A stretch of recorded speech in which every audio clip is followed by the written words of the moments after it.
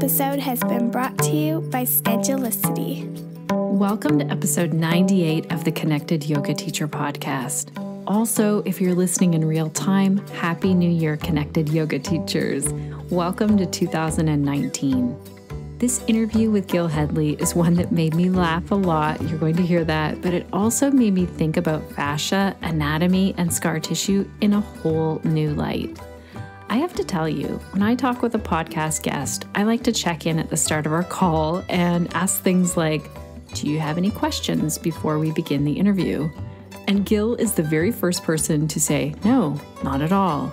I have no idea who you are or what we're really talking about today. And it made me laugh, and it was humbling in a really refreshing way. You see, let me back things up a little bit. I've been a fan of Gil Hedley since I first saw the Fuzz video, but he's never heard of me or this podcast. And for those of you who don't know Gil, he made the Fuzz video, but he also is known for many other things. He's a Rolfer, an author, and he encourages somanauts. I'm going to let him explain what that term is. He encourages somanauts to explore the wonders of the human form through hands-on human dissection courses in the lab and in lecture presentations. Huge shout out to a couple of our listeners who took the time to leave a review. We really appreciate that. And I try and read one or two of them on the podcast each and every week.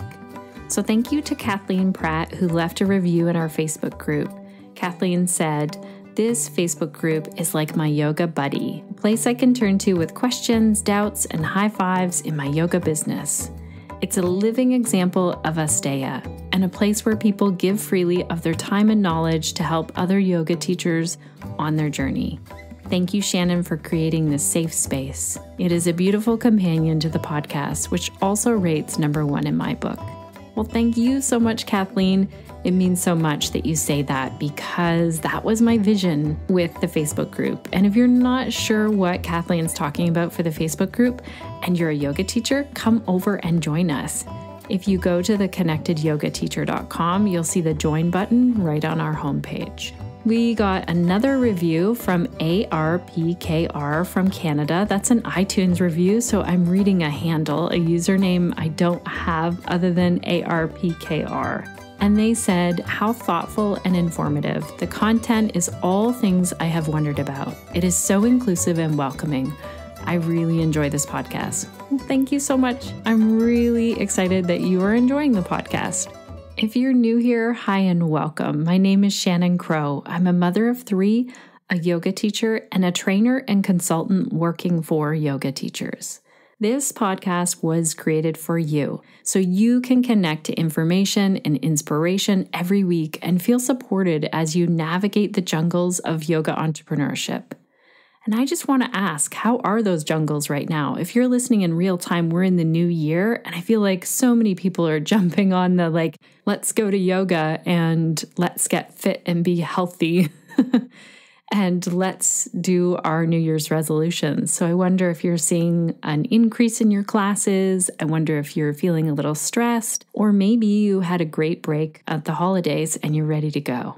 Today's episode is one of those that you can listen to on the go and learn about fascia and think about movement and scar tissue and the body. So I'm super excited that you can listen as you're traveling back and forth from class, walking your dogs, doing your cleaning, all the things that you do. Many of you tell me that you do listen on the go, and so if you do, our show notes are ready for you with all of the links. You just have to go to theconnectedyogateacher.com/98 to find them. Before we meet Gil, let's hear our hot tip of the week from our team at Schedulicity.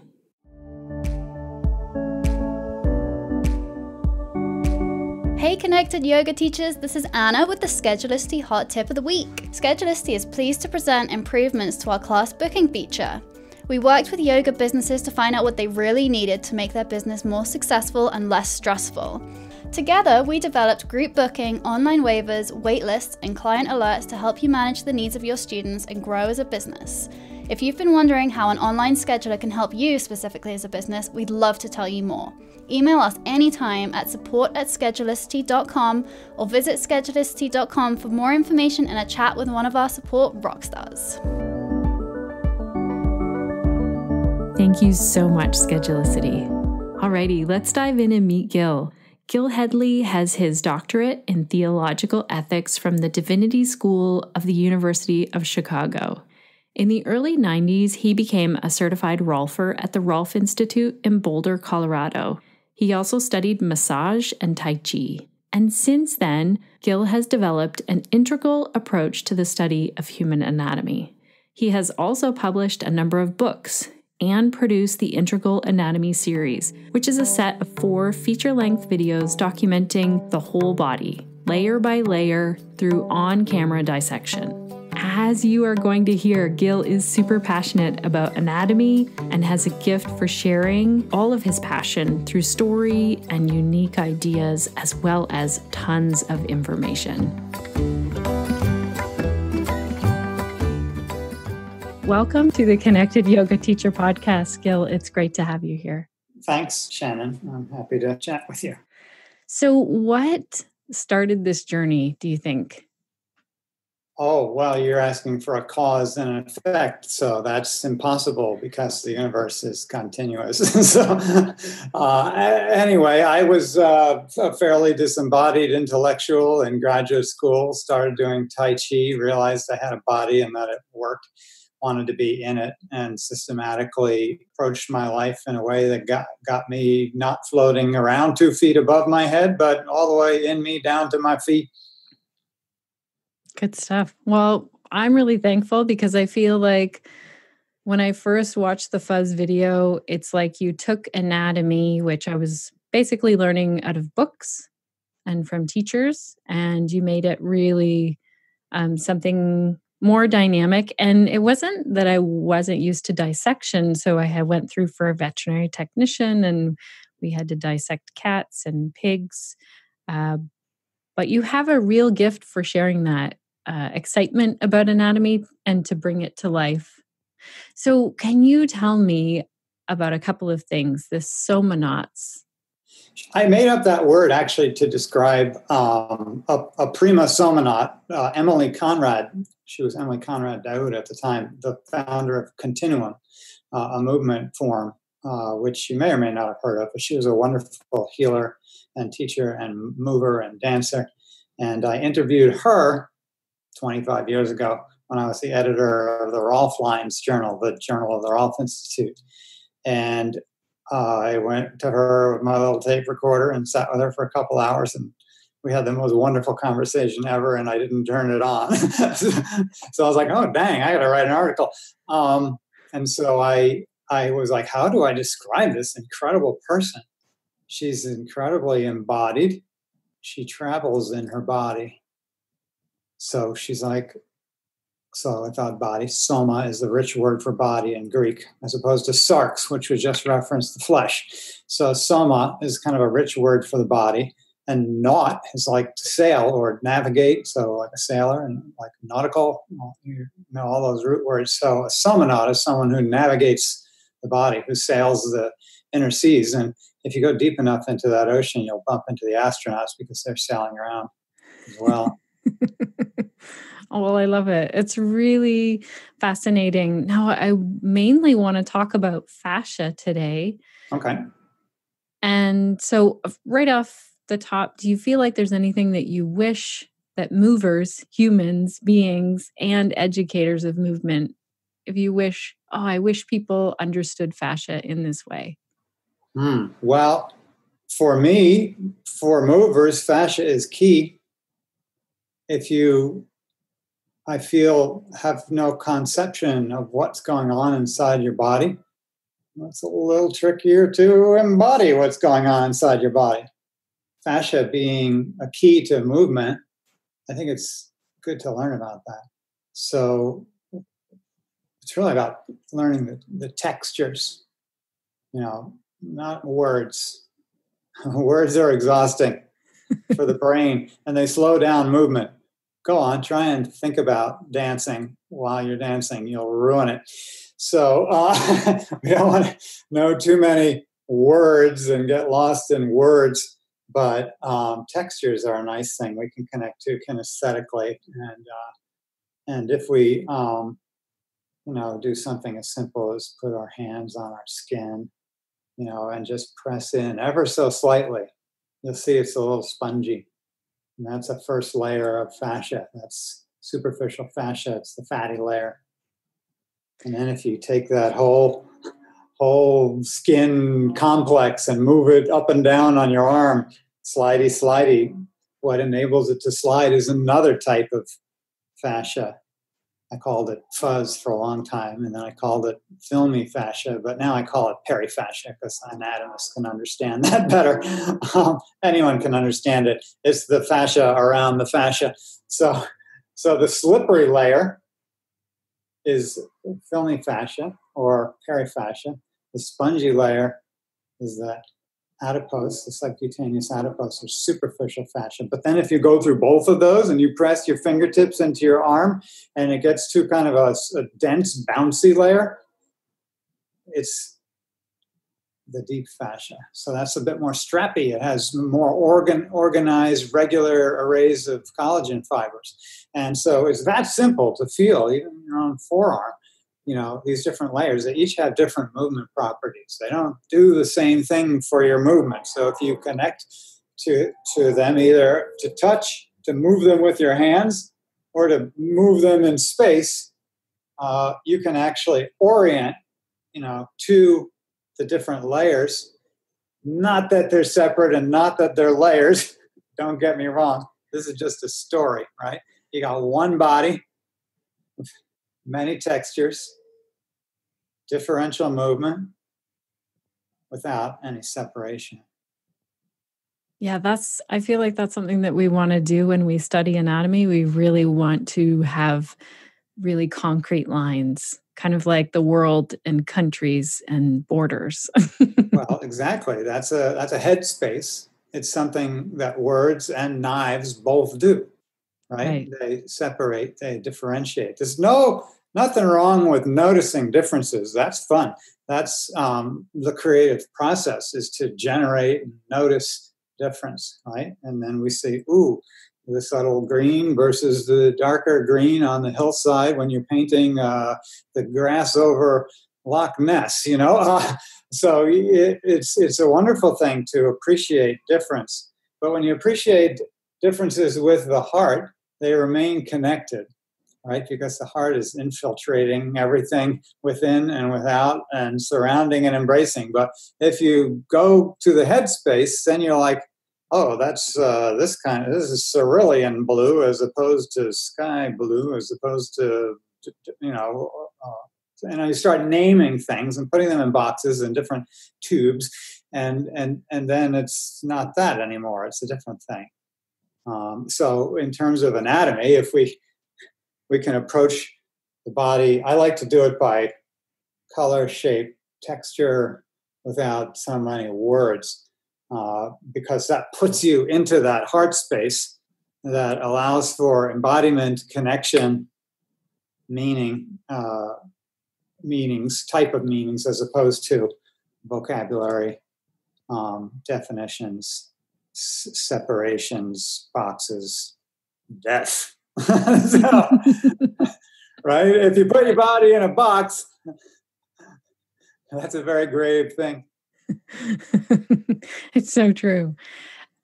This is maybe something that is unique to the way you share anatomy. I feel like even when you describe this superficial layer of fascia, and also called the adipose layer, I feel like when I learn that from you, I learn a lot even just about body acceptance. There's a lot more this thinking of things through the head space and then also integrating the heart space. Do you want to talk about just that superficial layer in that way? Sure. I always invite people when they're wanting to learn about the gift of the body to start with a place of appreciation, right? Because rather than what you think you know about it and how you feel about it already, which is probably, that's fat and I hate it, right? In other words, now job done, nothing more to talk about. Oh, let's move on. Get that in the bucket really quick. Well, wait a second, slow down, baby.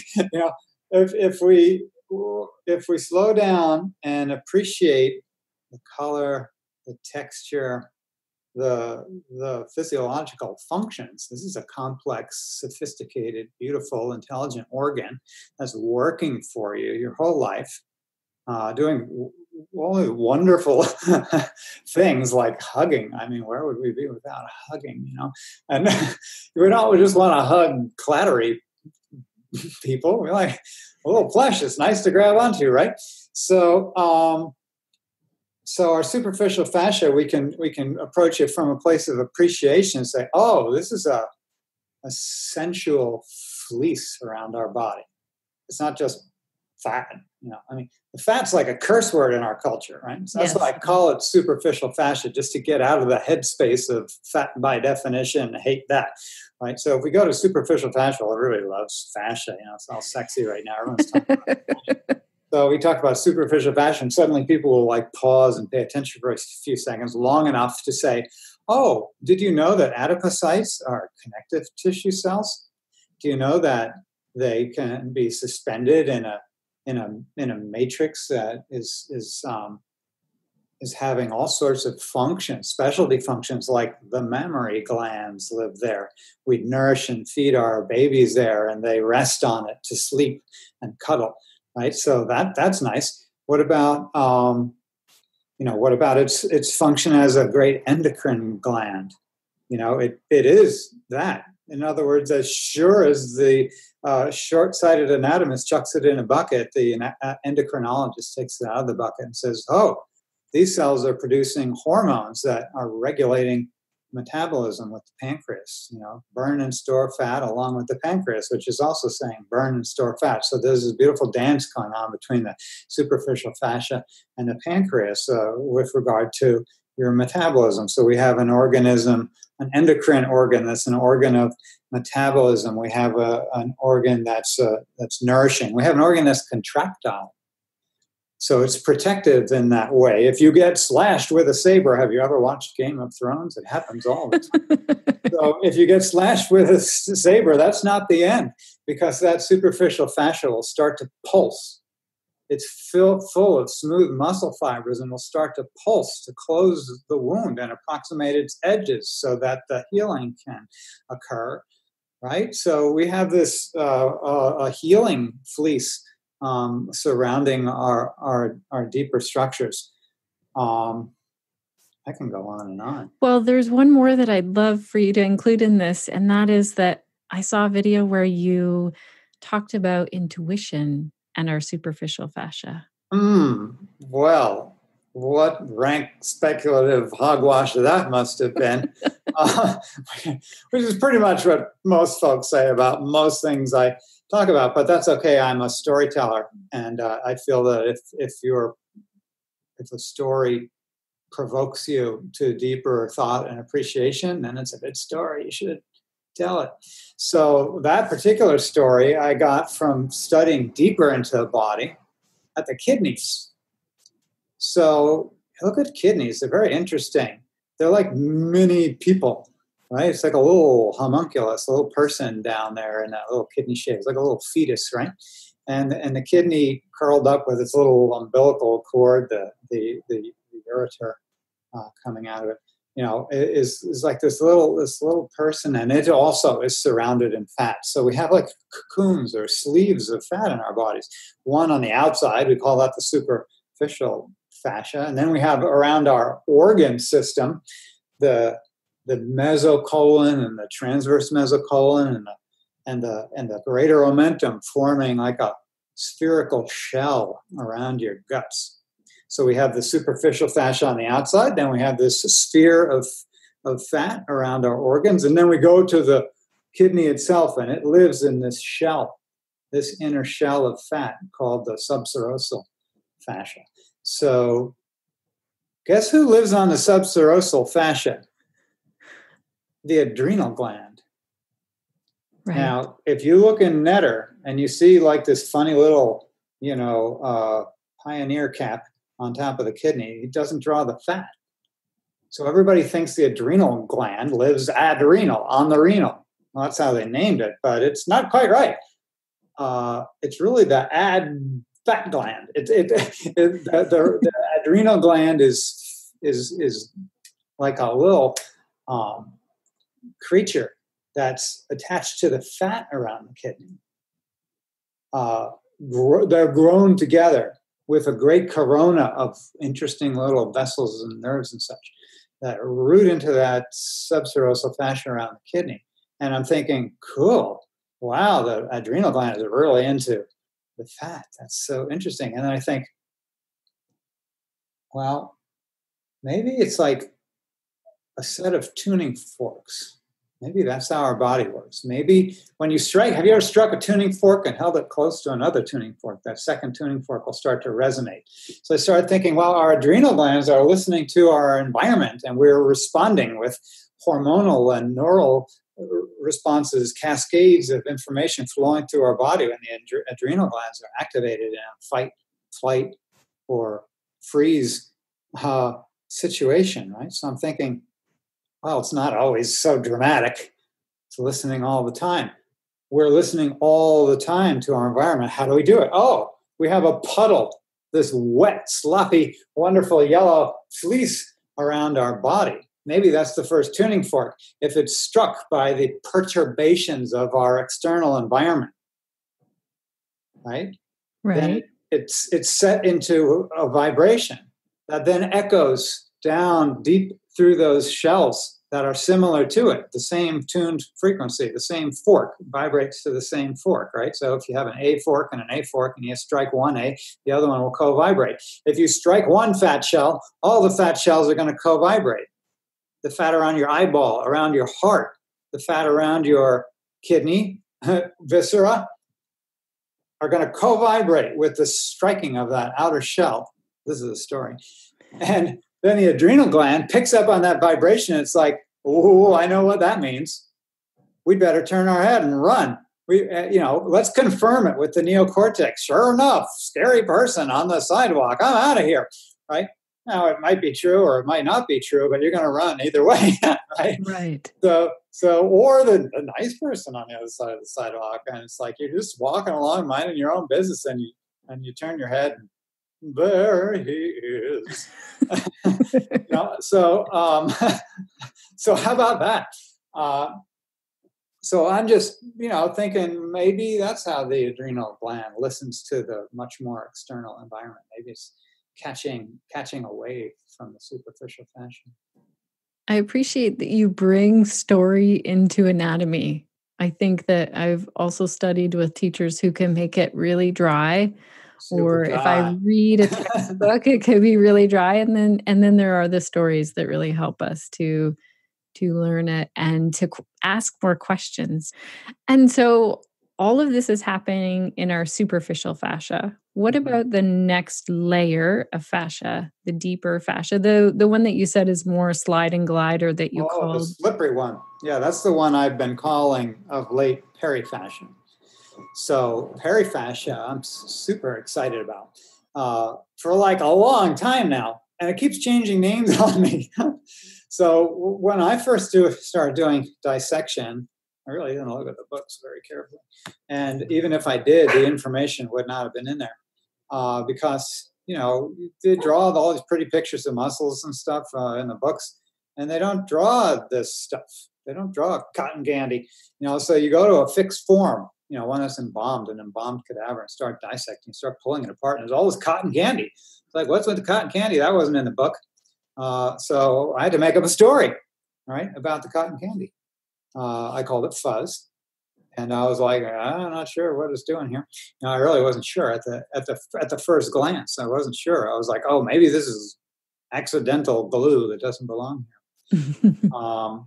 I was a Rolfer, and I was being taught to differentiate tissues with my hands. That was the kind of language that we used back then. Right. And so I thought, okay, here I am in the lab differentiating tissues. Is this what I do in my Rolfing practice? I disrupt Fuzz and make it go away, dissolve like cotton candy melting in your mouth. That's what I thought.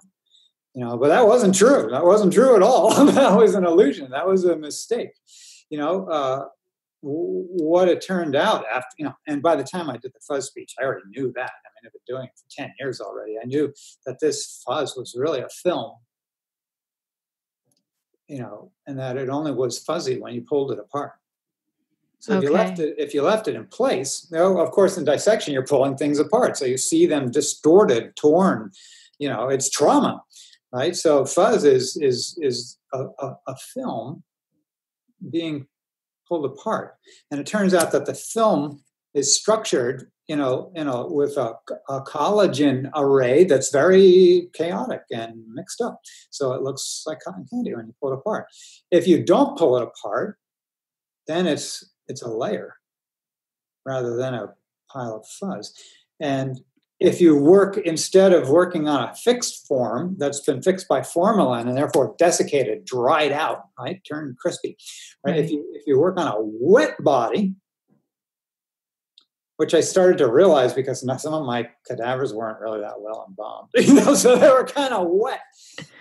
And I was like, oh, this is interesting. And then I was like, well, let me go the full Monty here and start working with bodies that have no fixatives, that are just preserved by refrigeration, right? So if you start working with bodies that aren't desiccated, then you start to see that fuzz, that filmy fascia in place and functioning.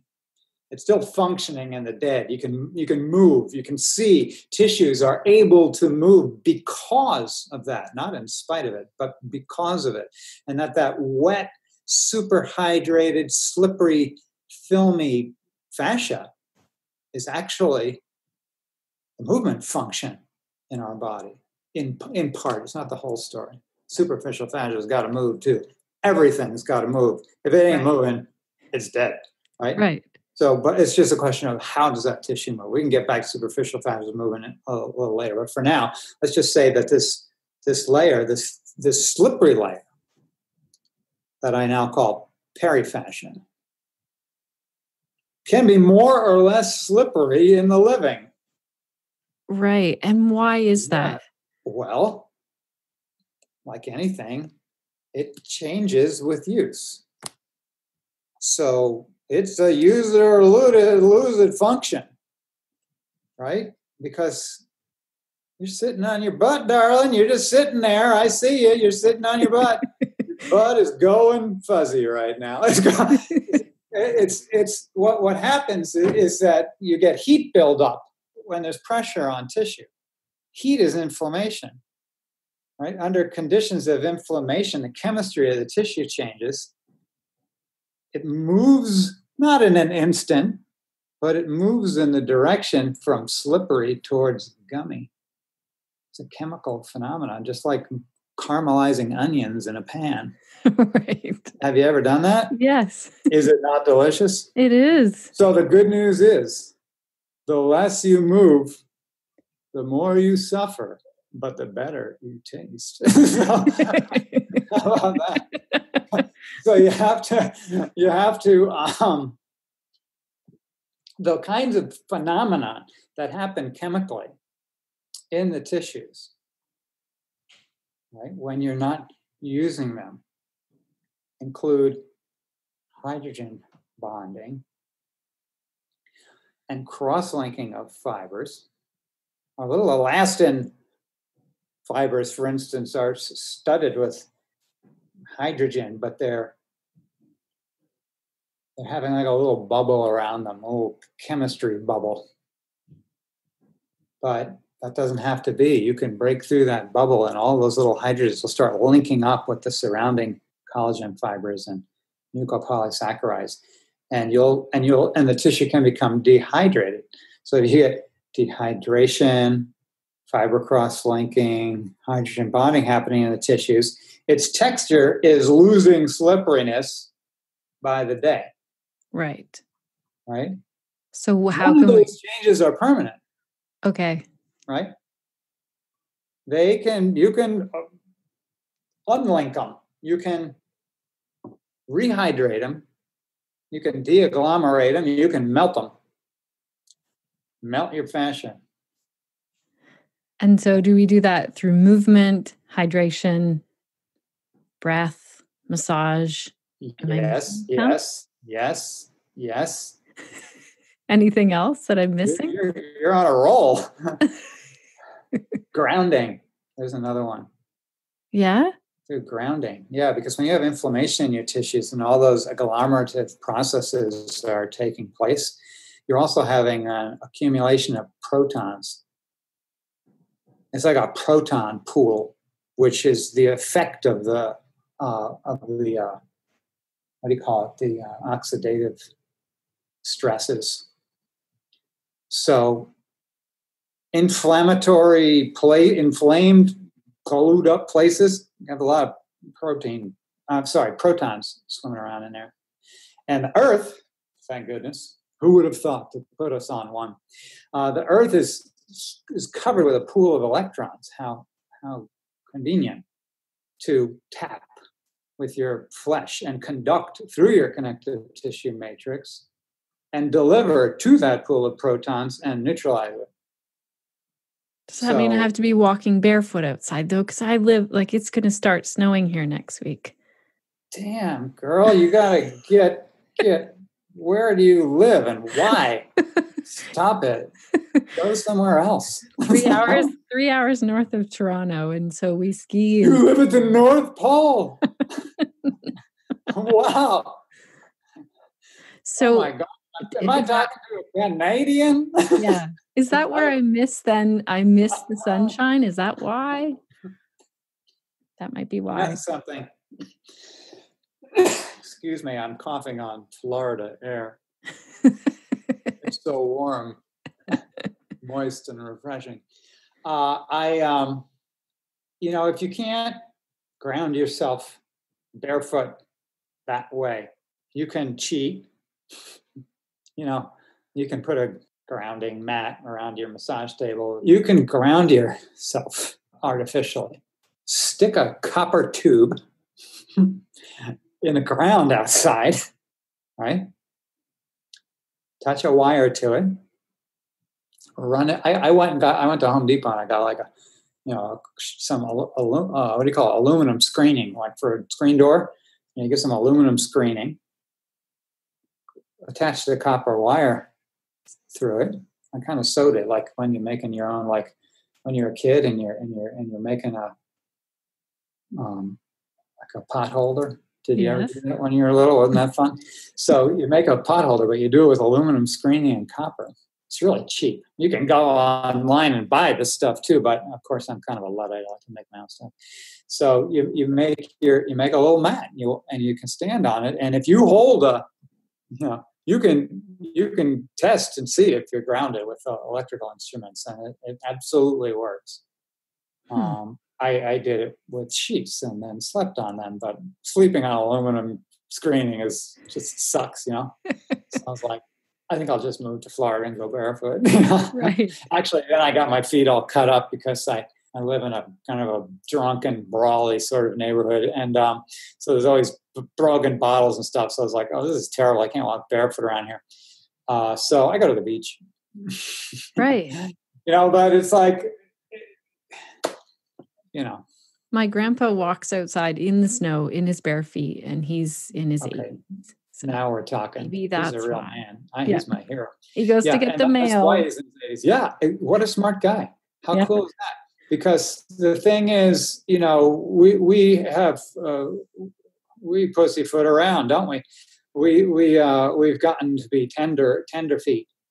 Yes. But it wasn't always so. We used to wear our moccasins on our feet. In other words, your feet will grow moccasins if you walk on them enough. Yeah. Right? And they're still conductive. Yeah. Those barefoot, First Nations people who could run 100 miles didn't get their feet torn up, right? Because they had, and we have folks here in Melbourne, Florida, who do we have a local marathon. They do it barefoot. It's quite amazing. That's amazing. So this helps our fascia. How? How by conducting the inflammatory proton pools out of it that are being stored there and enabling you to be neutral with the earth. It's just to lower inflammation. That's amazing. Dogs walk around on 4 feet. How smart is that? Right. Or if a wild animal is sick, it curls up on the ground. right? It maximizes its contact with the ground to draw the inflammation out of its body. This is why I feel better when I'm out in the garden then. Absolutely. Gardening is the healthiest thing you can do. Don't run barefoot marathons. Just go outside and garden, right? Because you got the color therapy. You got the local food thing going on. You got the immune system purification happening from those blessed, wonderful, necessary ultraviolet rays. Right. That everybody hates and protects themselves from as if it's like murder from the sky. No, those UV rays are your blood is passing through your eyeballs, through the capillaries, and is, when exposed to the ultraviolet light, is getting a cleansing, just like you do to surgical instruments under ultraviolet light in a tray at a hospital, or just like you do at a municipal water purification system that's shining ultraviolet light on the water. We're just imitating our eyeballs. Right. Outside. That's amazing. Right? So we're off the topic of fascia, though. So we might want to okay, though. We're going to get outside. We're going to get outside. We could move outside. Get outside. Okay. Even if you're Canadian. And so then what about the next layer of fascia? Because you talked about 3, I feel like. Oh, yeah. Yeah. Well, that one we call maybe dense regular fibrous fascia or deep fascia. So deep by location relative to the other two. Right, so deep fascia, that's cool stuff. Is that the stuff that is striated or like? Yeah, that's the famous stuff. That's what when everyone uses the word fascia, that's what they're talking about. Right. They're talking about that one because that one is famous fascia. It's easy to study. It's easy to find once you've thrown that fat in the bucket and scraped that film away. You can see that deep fascia. And it's easy to get to, and it's not gross. So people who don't like stuff that could kind of get kind of slippery and gross would rather go to that nice, organized, strapping, tape, pretty silver salmon belly fascia that who wouldn't love that, right? I mean, any mother would love that child, right? This funny looking one over here we're not so sure about, but whoa, that handsome one, let's go with that. So there's sort of a prejudice, there's a prejudicial favoritism towards deep fascia. That's okay, I get it, I understand, whatever. However, and it is super cool stuff. It's like the superficial fascia. It's contractile in its own right. It's full of myofibroblasts, more or less, depending upon where you are. Right. That slowly change the tension in that fabric so that it can hold a position without tiring forever. What about when we have an injury, like say, for instance, I'll just use myself here. So I had my appendix out and also had 2 cesareans with my babies. So what happens to the fascia? Which fascia layer is affected? Are all of them affected? Well, for your cesareans, you had to, a knife passed through all of those layers to get into your pelvic space, and really from the abdominal space, they're going to do it and access your uterus, right?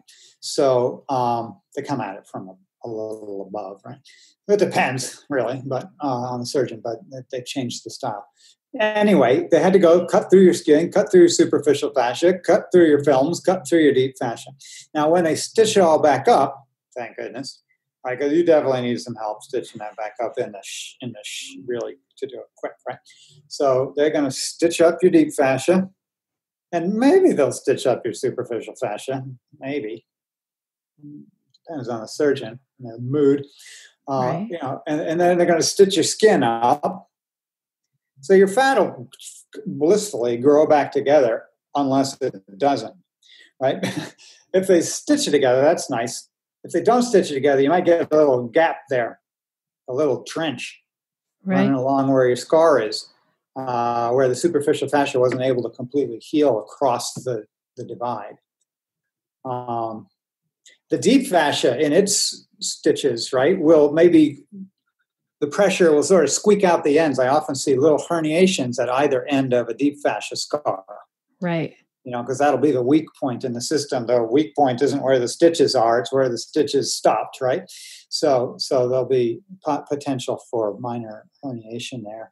And your skin will heal up real nice. But if the skin scar sticks to the deep fascia scar, then the superficial fascia can't cross that fusion, right? And you'll end up a little hilly and valley, but consider that the red badge of courage for your beautiful gift to the world of bringing your children into it. Thank you.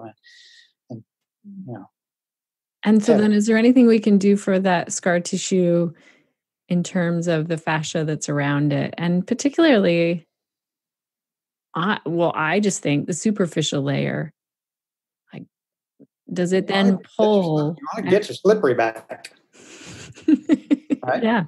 So that's what you're going for, right? So it's scars are good. Scars are a blessing. Scars represent our healing function, right?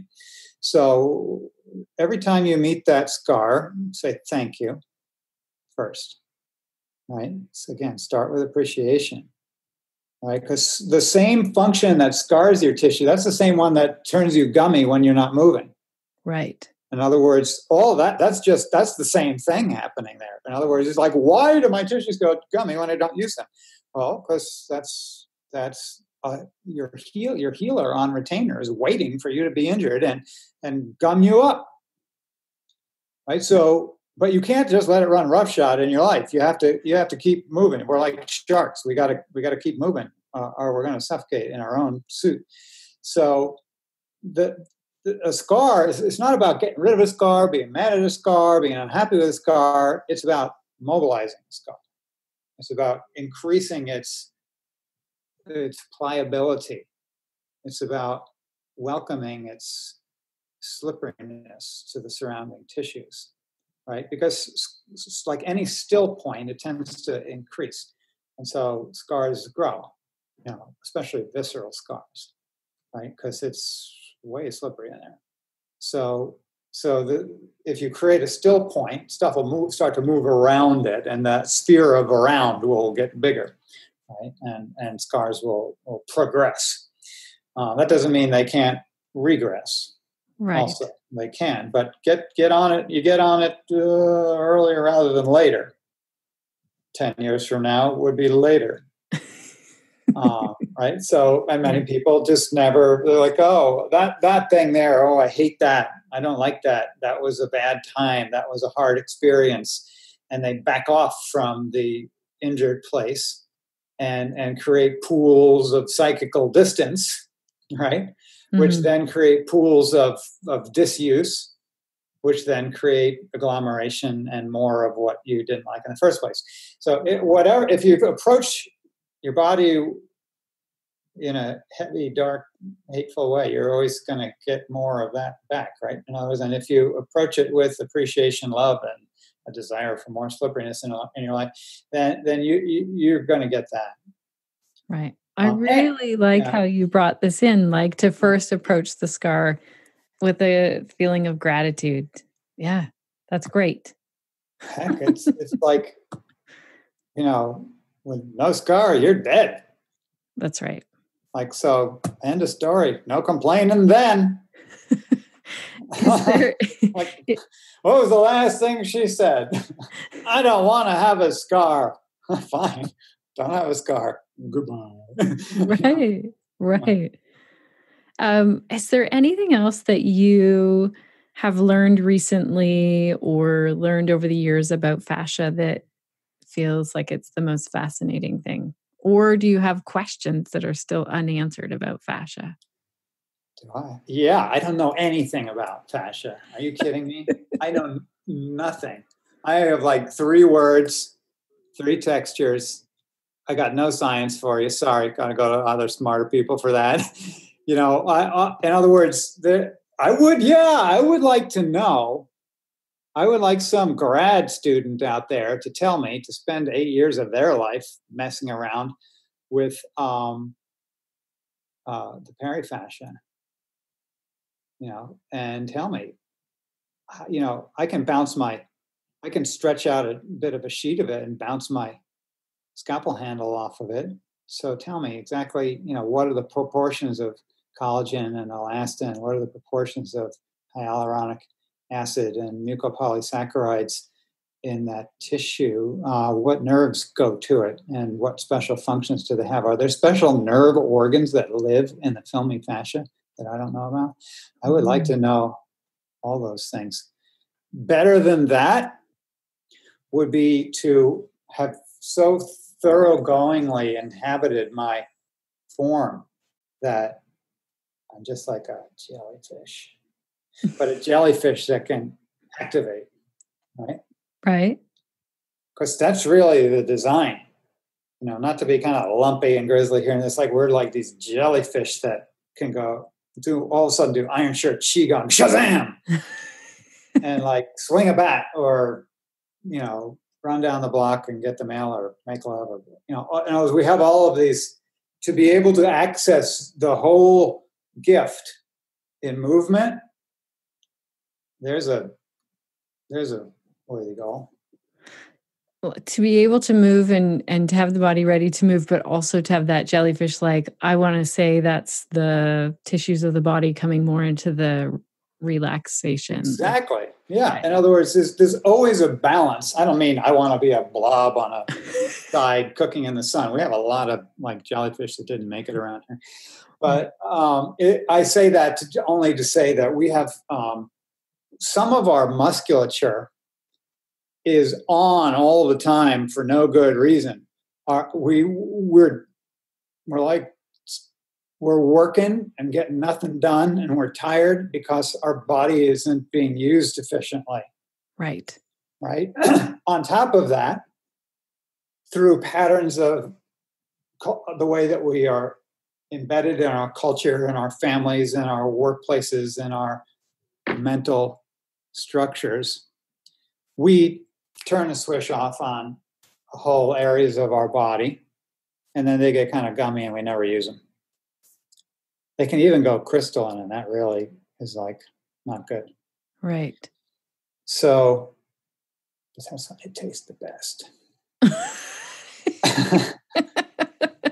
So that's for our meat eater listeners out there. Yes, sorry. Right. All you no, it's not at all, because the exact same phenomenon happens when you use ghee and onions. Right. Right? That Maillard reaction in a pan that creates that caramelized thing, though that is the exact same process of crystallization happening in your body. So I'm serious. It tastes better. Yeah. So it's the Maillard reaction. That's famous in cooking, not so famous in anatomy, thankfully, because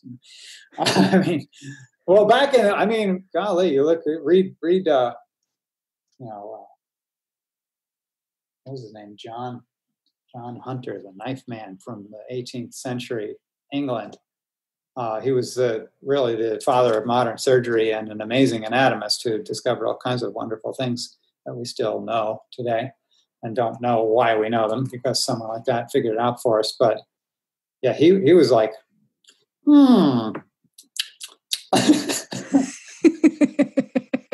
He was a Scotsman. There's a briny taste. Like, dude, put that down. Get some gloves. Holy cow. He was really being the scientist. Yeah, that's more science than I care for. Well, I'm looking forward to when you master this jellyfish, and then you'll have to tell us when you get there. Haven't you seen me move? I'm definitely getting there. Yeah, so it's more about palpation, like when you touch. If you touch flesh that isn't doing something, it should be kind of liquidy. So we know that movement helps. How about massage? Is there? Oh, that's good. Yeah. Yeah. Is there something that it offers that movement can't? Yeah. So, have you ever seen people move? They move in ruts. Yes. Right? People are like, I'll move these 10 ways, but not that 11th way. No way. Otherwise, no one will do that. Like, why won't they do that? Because it's culturally unacceptable. Right. lots of movements have been ruled culturally unacceptable, socially inappropriate. What would my mother say, if I move like that? Or I'm on the dance floor. Oh, this is what cool dancing looks like, right? But what does friggin' unpatterned movement look like? Irregular movement, right? Unconventionally bizarre movement. Because that's how you're going to access more. Yes. Right? Because if you're just like doing the breaststroke 50,000 strokes a day, that's going to move. Something's going to move, but something else isn't going to move. Right. Right? Mix it up. How about the crawl? How about the butterfly? How about anything but that? Backstroke. Give us, in other words, or when you're dancing.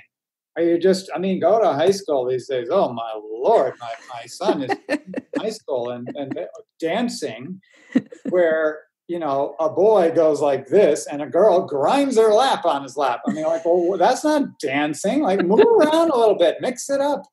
In other words, even in our dancing, even in our yoga, even in our Pilates, in our what have you, in our, we're in movement ruts. Like, oh, this is what the perfect asana looks like. I will assume the perfect asana. And so now you're Galui asana. Congratulations. Yeah. Do that asana because they have their purpose, right? But don't think you've moved because you went through that sequence of postures. I had all my students rolling on the floor last night. And that's all we were doing is really just rolling around. Awesome. Contact improv, right? That's it. Now roll over each other. Yeah. Just keep on rolling. Roll right out the door. And then we also did chair pose, but I got them to move their feet in all different positions and they were really skeptical. Like, why should we do that? Oh my goodness. Yeah. I know. I was like, this is exactly why. This I was just like that when I was a Tai Chi guy. Right. Tai Chi for 7 years. And I moved in certain ways. And those certain ways ultimately became a limit cycle on the potential of my body, no longer expanding it. If you can do all your 20 asanas or your 100 asanas or your 500 asanas, at some point they will become a movement rut. Right. Right. And you got to do something else because that's a mental shape, not a body shape. Mm-hmm. Right. That's a mental shape. It's not an organic thing. It's a construct imposed on your body. I got nothing against it, but I know its limits. Right. Right. And I'm not going to tell myself, ooh, I got my workout because I went to yoga class. Yeah. Tape a pencil to your coccyx and write a letter, and tell me if you don't have a different life by the time you go. Boop. Right. So how is it that you don't do that? Children at home, put the pencil down. Stop it. How is it that you invite new movements in then? Because I think we can easily get into a habit. You got to crush your dogmas. And I'm speaking about that that word extremely broadly applied, right? So I'm not just talking about religious dogmas. You think like culturally? Everything you think is true, everything you know, you question it. Every emotion you've practiced, try another one. In other words, they're in an emotional rut, or they're sad. They're still sad.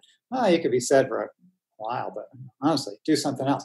Now, in other words, we have a range of emotions, right? Ex movio, it's the movement out from sensation. That's what emotions are. You have a sensation, and then you ex movio, you move out from the body into the world with expression.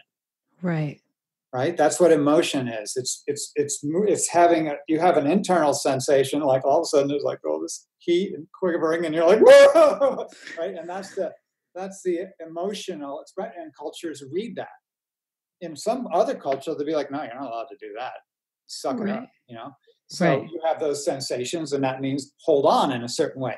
In another culture, the sensation means let go in a certain way, right? So you go somewhere else, it means flail your arms around and punch a couch, and it just depends on where you are, right? So we got to explore to if you want to move differently, you have to move out differently. You have to allow there to be a range of emotion. You have to permit a range of sensation.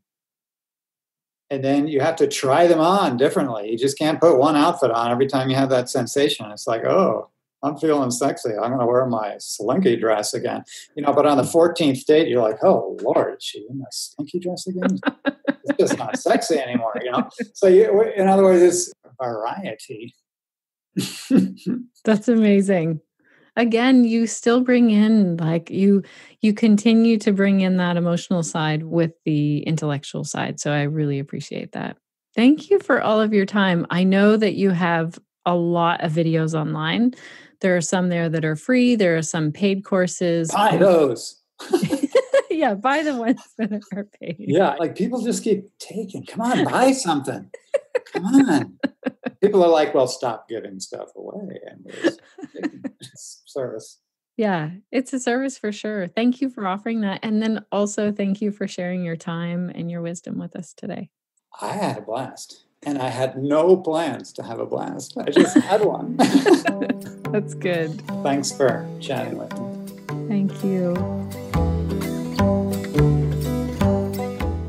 Well, Connected Yoga teachers, I would love to hear what your key takeaways are.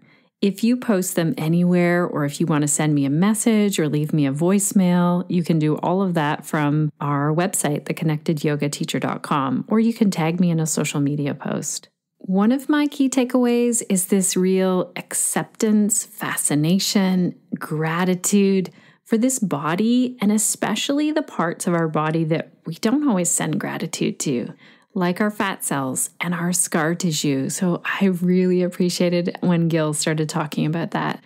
First, just taking a moment to say thank you when we meet that scar tissue or when we meet those fat cells. Another key takeaway that I had was this use it or lose it. So I've been trying to do this in my own life. I do a lot of sitting at the computer. I'm sure you do as well when you're working on your yoga business. And so a while ago, I had incorporated a sit-stand desk. So I definitely use that. And lately, I've also tried to stand at the counter sometimes, sit on the floor sometimes, sit on a yoga ball. And I'm looking at how I can move around. So I'm curious if you have a way that you sit when you're doing office work that really helps to invite in new movements. I would love to see a picture or hear about it. My last key takeaway is when Gil said, I don't know anything about fascia. So this is someone so many of us think of as the expert about fascia. And I love how he just said, I don't know anything. And he still has questions. So if you are feeling as a yoga teacher like, who am I to share this? Or I don't know anything. Please know that I don't think this ever goes away. I feel like the more we learn about something, the less we feel like we know about it and the more questions we have. But you just need to know one more thing than the person that you're teaching. So when you go to a class of yoga students and you've taken your 200-hour yoga teacher training and you continue to study and to learn, you have amazing offerings to give them. Oh yeah, maybe I said that was my last key takeaway, but there's one more that just is sitting in my mind, and I don't really want to weigh in on it. I want to ask you, what do you think about Gil's idea of crushing our dogmas, of inviting in new movement and really questioning the movement that we've been offered or taught or that we are teaching or we are doing? I would love to hear from you on this. How are you inviting new movement in? You know what would be really fun is if we got to meet up together in person. I will be at the Toronto Yoga Show, March 29th to the 31st in 2019. And I will also be sharing Mama Nurture, my prenatal yoga teacher training in both Bermuda and Meaford, Ontario in April of 2019. Also, I'm sharing a 20-hour Yoga for Pelvic Health yoga teacher training November 2nd and 3rd in Meaford, Ontario. So if you want to find out more about those, go to theconnectedyogateacher.com. You can find all of the information under trainings. Thank you so much, dear Connected Yoga Teacher listeners. This podcast is coming up close to episode 100, and we are here because of you. Also, thank you to our team, Samantha, Suzanne, Crunch, and Schedulicity, for making today's episode possible. Alrighty, Connected Yoga Teachers, you've got this. It's time for me to sign off. I'm so excited for you to take this information into your own practice, into your own yoga classes, and I want to hear about it. I also want to know, what will you be doing to stay connected this week to yourself, to your yoga practice, and to your community so that you can share the yoga that lights you up.